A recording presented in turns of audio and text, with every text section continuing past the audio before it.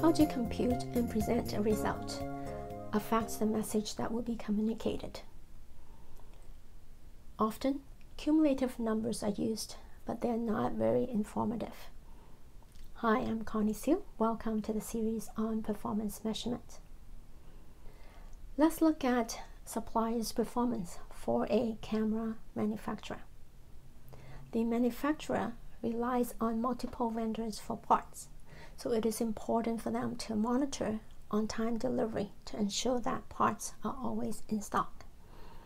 You can measure on-time delivery by supplier, by part, by month, or by year.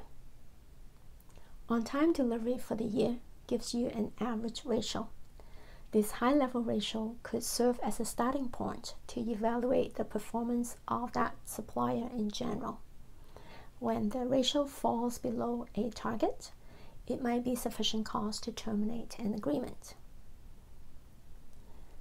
Delivery consistency is important, so it is necessary to look at month-to-month trend. When there's significant fluctuation, the manufacturer will need to have a discussion with the supplier, identify costs, and initiate action.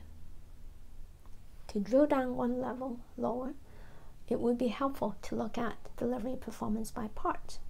It makes it easier to focus the conversation on specific issues. Cumulative results are generally not very helpful because they don't help to uncover problems.